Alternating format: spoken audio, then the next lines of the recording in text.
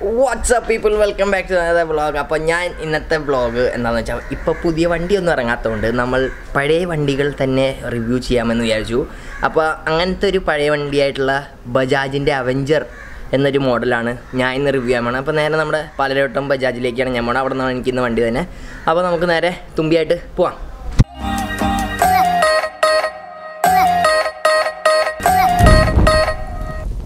Yes, അതാ നിങ്ങളുടെ മുമ്പിൽ ഞാൻ അവെഞ്ചർ 220 സ്ട്രീറ്റ് എന്നുള്ളൊരു മോഡലാണ് ഇന്ന് ഞാൻ ടെസ്റ്റ് ഡ്രൈവിന് എടുത്തേക്കണത്.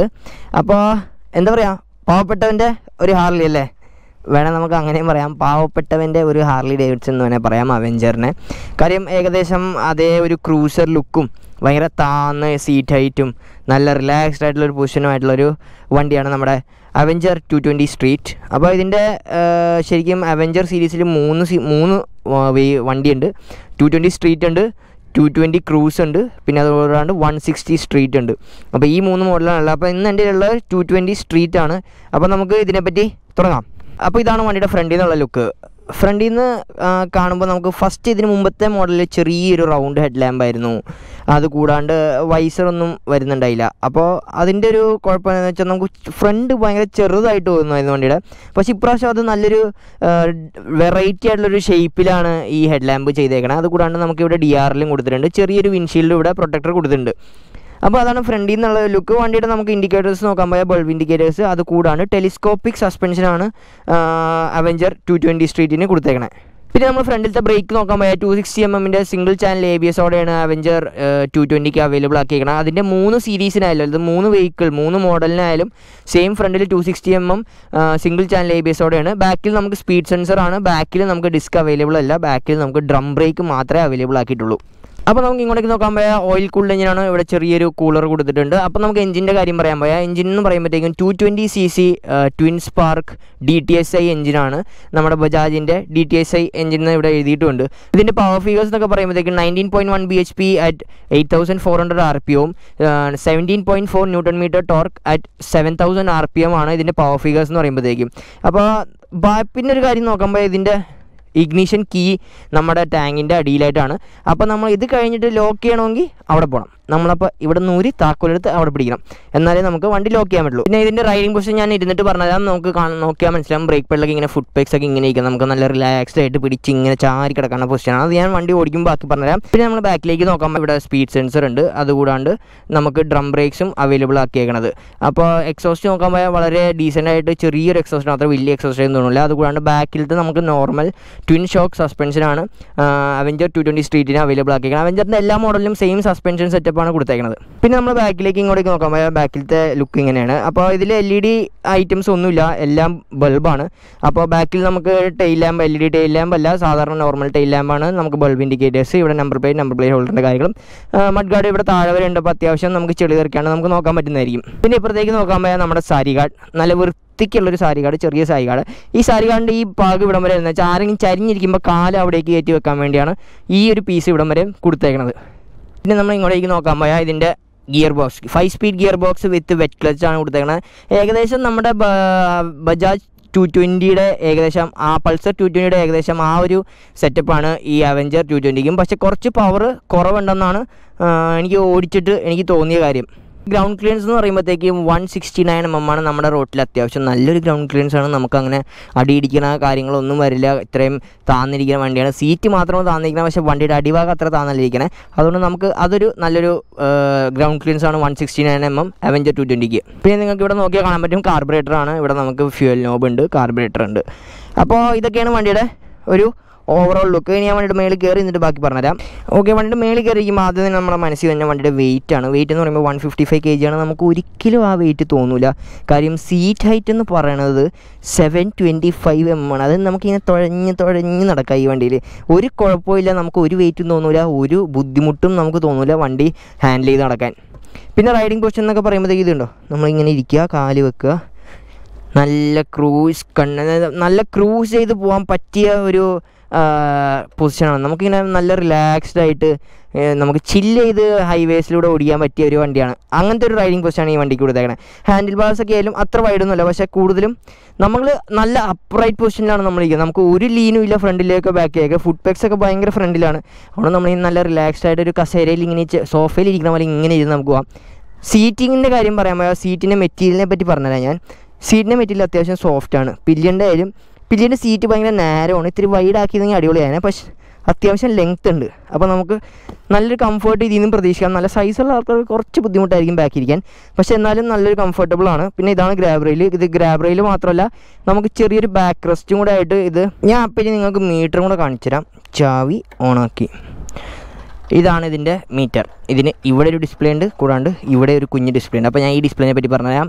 ഇവിടെയാണ് നമുക്ക് സ്പീഡ് കാണിച്ചേക്കണം. ഇവിടെ ഫ്യൂവൽ ഉണ്ട്, ട്രിപ്പ് 1 ട്രിപ്പ് 2 ഓഡോമീറ്ററും കാര്യങ്ങളൊക്കെ ഇവിടെ ഉണ്ട്. പിന്നെ സമയമുണ്ട്. ഇവിടെ നമുക്ക് ചെറിയ ഒരു മീറ്ററാണ്, ബട്ട് അത്യാവശ്യം ബേസിക് ആയിട്ടുള്ള എല്ലാ ഇൻഫർമേഷനും ഉണ്ട്. പിന്നെ ഇവിടെയാണ് നമുക്ക് battery warning lamp, ABS lamp, neutral light, ബജാജിൻ്റെ സിമ്പിളും ഇവിടെ ഇൻഡിക്കേറ്ററിൻ്റെ കാര്യവും, പിന്നെ നമ്മൾ ലൈറ്റ് ഓൺ ആക്കിയ ബ്രൈറ്റിൻ്റെ സിമ്പിൾ ഇവിടെ. ഇത്രയാണ് ഇതിൻ്റെ മീറ്റർ. വളരെ ചെറിയൊരു മീറ്റർ ആയാലും പക്ഷെ നല്ല ഇൻഫോർമേറ്റീവ് ആയിട്ടുള്ളൊരു ഭംഗിയുള്ളൊരു മീറ്ററാണ് ഇതിൻ്റെ.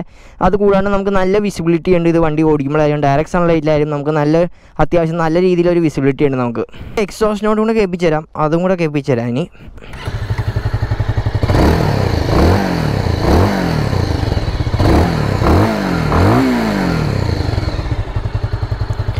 അതാണ് വണ്ടിയുടെ എക്സോസ്റ്റ് നോട്ട്. അപ്പോൾ നമുക്ക് ഇനി നേരെ വണ്ടി ഓടിക്കാം. അപ്പോൾ ഇതിൻ്റെ ഫസ്റ്റ് തന്നെ റൈഡിങ് പൊസിഷനെ പറ്റി ഞാൻ പറഞ്ഞുതരാം.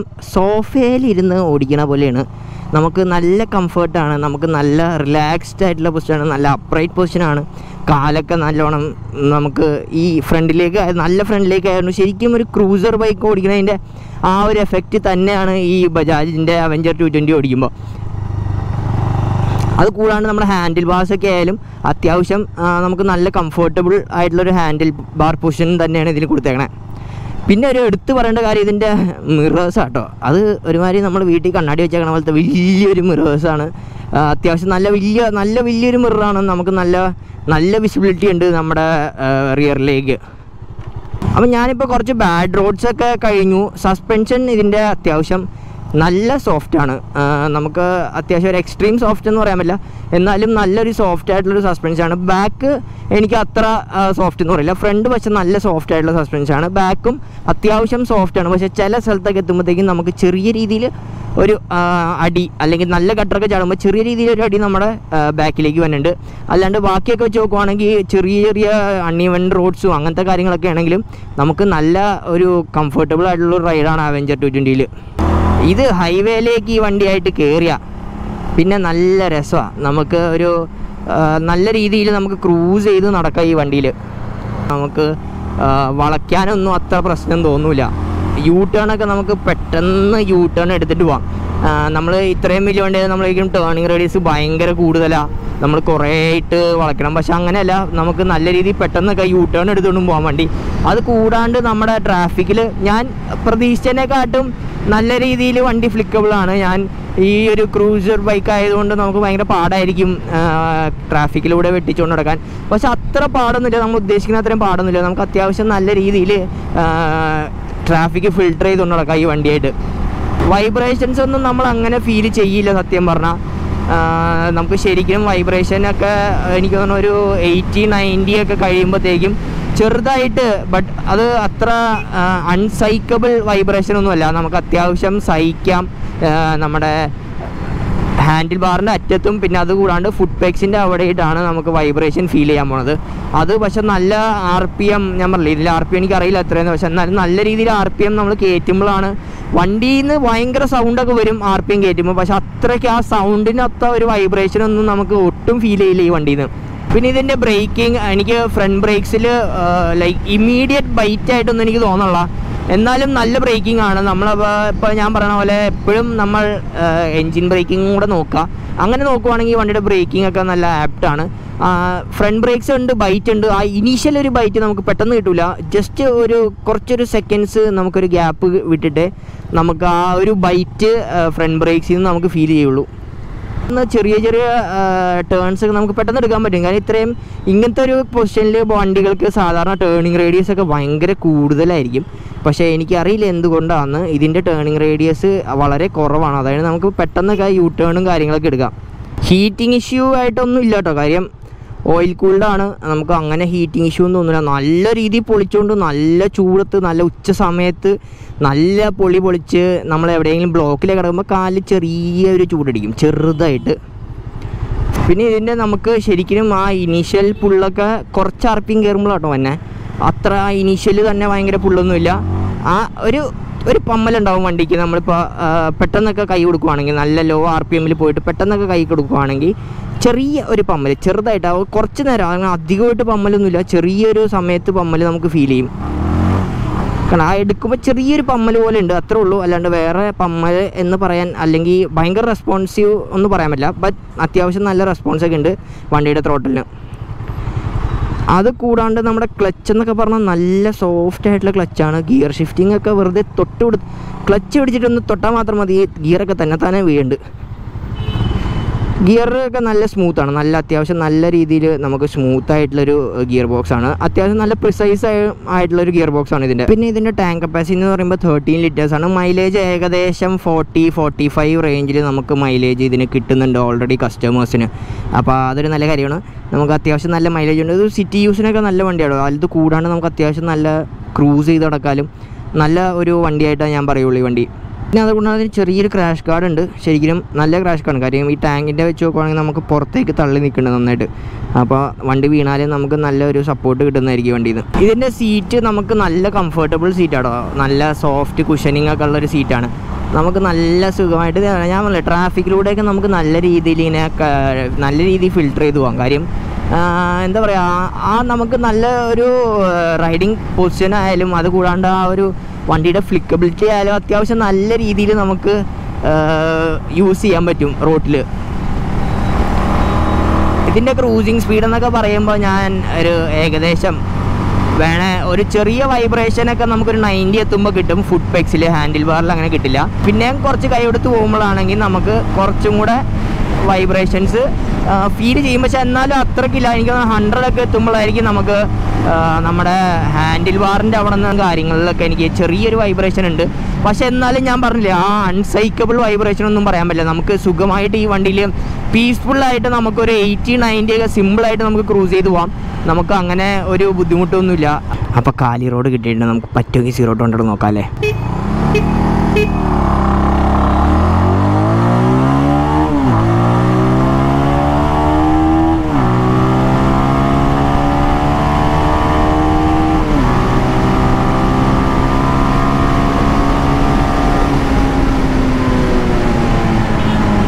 ഞാൻ പറഞ്ഞില്ലേ, ഹയർ RPMs എത്തുമ്പോഴത്തേക്കും നമുക്ക് ചെറിയ രീതിയിൽ വൈബ്രേഷൻ ഹാൻഡിൽ ബാറിൻ്റെ അറ്റത്തുനിന്നും നമ്മുടെ ഫുഡ് പെക്സിൻ്റെ അവിടെ നിന്നും മാത്രമേ ഉള്ളൂ. അല്ലാണ്ട് ടാങ്കിൻ്റെ സൈഡിൽ നിന്നൊന്നും എനിക്ക് അങ്ങനെ ഒരു വൈബ്രേഷനോ കാര്യങ്ങളൊന്നും തോന്നിയില്ല. അത് കൂടാണ്ട് നമ്മുടെ എന്താ പറയുക, ആ ഒരു വണ്ടിയിൽ നിന്ന് ഭയങ്കര ഒച്ചപ്പാട് നമുക്ക് ഫീൽ ചെയ്യും കേട്ടോ. ലൈക്ക് നമ്മൾ എൻജിൻ സൈഡിൽ നിന്ന് നമുക്ക് ചെറിയ രീതിയിൽ നല്ല സൗണ്ടൊക്കെ നല്ല വ്യത്യാസം വരും. കുറച്ച് മണിയടിക്കുന്ന സൗണ്ട് പോലത്തെ ചെറിയ സൗണ്ടൊക്കെ അവിടെ നിന്ന് ഇവിടെ നിന്നൊക്കെ കയറി വരും.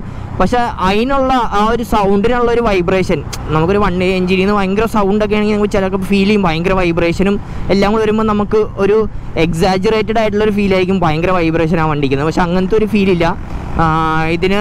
എൻജിനിൽ നിന്ന് അത്യാവശ്യം നല്ല സൗണ്ട് മാറ്റം ഉണ്ടെങ്കിലും നമുക്ക് വൈബ്രേഷൻസ് വളരെ വളരെ അധികം കുറവായിരിക്കും ഈ വണ്ടിയിൽ നിന്ന്. ഒരു 90-100 ഒക്കെ കഴിയുമ്പോഴത്തേക്കും നമുക്ക് നല്ല രീതിയിൽ വിൻ ബ്ലാസ്റ്റ് അടിക്കുന്നുണ്ട്. അപ്പോൾ അതിനുള്ളൊരു വണ്ടി ശരിക്കും പറഞ്ഞാൽ 220 ക്രൂസ് എന്ന് പറഞ്ഞ മോഡലാണ്. അത് ഞാൻ നിങ്ങൾക്ക് ഷോറൂം എത്തിയിട്ട് കാണിച്ചു തരാം. അതിന് വലിയ വൈസറും കാര്യങ്ങളൊക്കെ കൊടുത്തിട്ടുണ്ട്.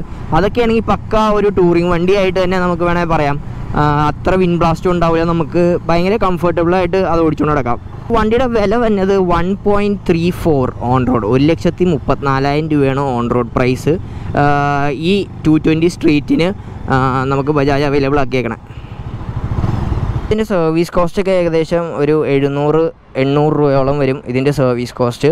ഫ്രീ സർവീസ് ആണെങ്കിൽ, പെയ്ഡ് സർവീസ് ആണെങ്കിൽ ഒരു 1,200 രൂപ ആ റേഞ്ചിലേക്കാണ് അതിൻ്റെ സർവീസ് കോസ്റ്റ് തന്നെ. അപ്പോൾ ഇതാണ് ഞാൻ പറഞ്ഞ 3 മോഡൽ. നമ്മുടെ ഇത് ക്രൂസ് 220 ക്രൂസ്, ഇത് 220 സ്ട്രീറ്റ്, ഇത് 160 സ്ട്രീറ്റ്. അപ്പോൾ ഇതാണ് 3 മോഡലിരിക്കുന്നത്. അപ്പോൾ ഞാൻ വേഗം 3 മോഡലിലെയും കാര്യങ്ങൾ പെട്ടെന്ന് പറഞ്ഞുതരാം. ഇത് നമുക്ക് കാണുമ്പോൾ തന്നെ അറിയാം, ഞാൻ പറഞ്ഞില്ലേ വലിയൊരു വിൻഡ് സ്ക്രീൻ ഉണ്ട്, പിന്നെ അതുകൂടാണ്ട് ഫുൾ ക്രോം ഫിനിഷിങ് കാര്യങ്ങളാണ്, പിന്നെ അലോയ് വീൽസ് അല്ല സ്പോക്ക് വീൽസാണ് ഇതിന്. അതുകൂടാണ്ട് ഫുൾ ക്രോമിൻ്റെ കളിയാണ് മൊത്തം പറഞ്ഞത്. ഇവിടെ ക്രോം മൊത്തം ക്രോം, ഇവിടെയൊക്കെ കണ്ട ഒരു ക്യാപ്പ് പോലെ അതും ക്രോം, എല്ലാം ക്രോമിൻ്റെ ഒരു കളിയാണ് ഫുള്ള് പറഞ്ഞത്. എക്സോസ്റ്റ് ആയാലും, പക്ഷേ ഇതിന് ബാക്ക് റെസ്റ്റ് ഇത്തിരി വലിയ ബാക്ക് റെസ്റ്റാണ് ഇതിന് കൊടുത്തേക്കുന്നത്. പിന്നെ നമ്മൾ ഫ്രണ്ടിൽ നോക്കിയാൽ ഇവിടെയും അതിൻ്റെ ഒരു കൂളറിൻ്റെ ഗാർഡായാലും അതും ക്രോം, ക്രാഷ് ഗാർഡായാലും ക്രോം, എല്ലാ രീതിയിലും മൊത്തം ഒരു ക്രോം ഫിനിഷുള്ളൊരു വണ്ടിയാണ്. ഈ 220കൾ തമ്മിലുള്ള വ്യത്യാസം ഹെഡ് ലാമ്പിലൊരു വ്യത്യാസമുണ്ട്. ഇതിൻ്റെ ഹെഡ് ലാമ്പ് ഭയങ്കര വലിയൊരു ഹെഡ് ലാമ്പാണ്, വേറൊരു ഡിസൈനാണ്. 2 സൈഡിലും നമുക്കിവിടെ അതിൻ്റെ ആ ഒരു DRLs കൊടുത്തിട്ടുണ്ട്. നമ്മൾ 220 സ്ട്രീറ്റിൽ നോക്കുമ്പോൾ അടിഭാഗത്ത് മാത്രം ചെറിയൊരു LED DRLs മാത്രമേ കൊടുത്തിട്ടുള്ളൂ. അപ്പോൾ ഇത് രണ്ടും ഭയങ്കര വലിയ വ്യത്യാസമാണ്. ഫ്രണ്ടിൽ നിന്ന് കാണുമ്പോഴത്തേക്കും ഇത് ഇത്തിരി കൂടെ വലിയ വണ്ടിയായിട്ട് തോന്നും, അത് ഇത്തിരി കൂടെ ചെറിയ വണ്ടിയായിട്ട് തോന്നും ഇത് രണ്ടും കൂടെ കമ്പയർ ചെയ്യുവാണെങ്കിൽ. വില രണ്ടിനും ഏകദേശം സെയിം പ്രൈസാണ്. 220 ക്രൂസ് ആയാലും 1,34,000 സ്ട്രീറ്റ് ആയാലും 1,34,000. അവിടെയും ഇവിടെയും കോമ്പൻസേറ്റ് ചെയ്താണ് ഇത് ചെയ്തേക്കണേ. അപ്പോൾ അതാണ് ഇത് രണ്ടിൻ്റെയും മെയിൻ വ്യത്യാസങ്ങൾ. അപ്പോൾ നമുക്ക് 160 220 സ്ട്രീറ്റിന് ഞാൻ പെട്ടെന്ന് ഡിഫറൻസുകൾ ഞാൻ പറഞ്ഞുതരാം. മെയിൻ ഡിഫറൻസ് എന്ന് പറയുമ്പോൾ നമ്മുടെ എഞ്ചിനിലാണ്. ഇത് 160cc, അത് 220cc ആണ്. ഇതിന് 15 bhpയും 30 Nm ടോർക്കാണ്. അത് 19 bhpയും ഈ 17.4 Nm ടോർക്കാണ് അത് പ്രൊഡ്യൂസ് ചെയ്യണം. അത് ഓയിൽ കൂളറുള്ളൊരു എഞ്ചിനാണ്. ഇതിന് ഓയിൽ കൂളിംഗ് ഒന്നുമില്ല, പക്ക എയർ കൂൾഡ് വണ്ടിയാണ്. പിന്നെ മെയിൻ അടുത്ത ഡിഫറൻസ് എന്നൊക്കെ പറയുമ്പോൾ നമ്മുടെ മീറ്ററാണ്. ഇതിന് അനലോഗ് മീറ്ററാണ് കൊടുത്തേക്കണേ. അത് കൂടാണ്ട് ഇവിടെ ഫ്യൂവൽ ഗേജും കാര്യങ്ങളൊക്കെ ഉണ്ട്. പക്ഷേ നമ്മുടെ 220 മീറ്റർ നിങ്ങൾ ഈ വീഡിയോയിൽ സ്റ്റാർട്ടിങ്ങിൽ കണ്ടിട്ടുണ്ടാവും. അതിൻ്റെ മീറ്റർ ഫുള്ളി ഡിജിറ്റൽ മീറ്ററാണ്. നമുക്ക് ഇവിടെ പിന്നെ ചെറിയൊരു ഡിസ്പ്ലേ മാത്രമേ ഉള്ളൂ, അതിൻ്റെ പോലത്തെ കാര്യങ്ങളൊന്നുമില്ല. എഞ്ചിൻ്റെ വ്യത്യാസം കൊണ്ട് ഉള്ള പവർ ഫീലും ഓടിക്കാനുള്ള കുറച്ച് ആ ഒരു പവറിൻ്റെ ആ ഒരു കുറവും അങ്ങനെ നമുക്ക് വ്യത്യാസം തോന്നുള്ളൂ. ബാക്കി ഓൾമോസ്റ്റ് എല്ലാം സെയിം ആണ് ഈ വണ്ടിക്ക്. പിന്നെ ബാക്കിയൊക്കെ നോക്കുമ്പോൾ സെയിം ഫ്രണ്ടിൽ സിംഗിൾ ചാനൽ ABS വിത്ത് 220mm ഡിസ്കും, അത് കൂടാണ്ട് ബാക്ക് റെസ്റ്റ് ആയാലും സീറ്റിൻ്റെ മെറ്റീരിയൽസ് ആയാലും കുഷനിങ് ആയാലും സസ്പെൻഷൻ ആയാലും ബാക്കി എല്ലാം സെയിം ആണ്. എൻജിൻ വ്യത്യാസവും പിന്നെ ഈ അനലോഗും ഡിജിറ്റലിൻ്റെ ആ ഒരു വ്യത്യാസം മാത്രമേ ഉള്ളൂ. വേറെ ഒരു വ്യത്യാസവും ഈ രണ്ട് വണ്ടിക്കും നമുക്ക് ഫീൽ ചെയ്യില്ല. അപ്പോൾ ഇതായിരുന്നു എൻ്റെ ഇന്നത്തെ വീഡിയോ. അപ്പോൾ ചെറിയ ലെങ്തി വീഡിയോ ആയിരിക്കും, കാര്യം ഫുൾ 3 വണ്ടിയുടെയും ഡിഫറൻസും കാര്യങ്ങളും എല്ലാം ഞാൻ പറഞ്ഞിട്ടുണ്ട്. അപ്പോൾ അതായിരുന്നു എൻ്റെ ഇന്നത്തെ വീഡിയോ നിങ്ങൾക്ക് ഇഷ്ടപ്പെട്ടു എന്ന് പ്രതീക്ഷിക്കുന്നു. So don't forget to like, share and subscribe to my channel. ബെല്ലൈക്കൻ ഞെക്കി അടുത്ത വീഡിയോ വരുമ്പോൾ ബെല്ല് നിങ്ങളെ അറിയിക്കുന്നതായിരിക്കും. സൈൻ ഓഫ് ചെയ്യണം. മറ്റാരുമല്ല, നിങ്ങൾ സ്വന്തം കൊച്ചി മച്ചാൻ. ബൈ.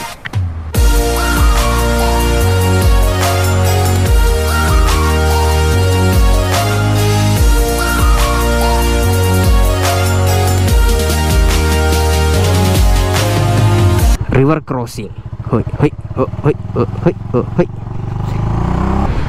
ഈ ചേട്ടൻ പോവില്ലെങ്കിൽ നമുക്ക് പോവാം. 8 എടുത്ത് പഠിക്കാം. കണ്ടോ, സിമ്പിളായിട്ട് ഞാൻ ബാലൻസ് ചെയ്തില്ലേ, അതാണ്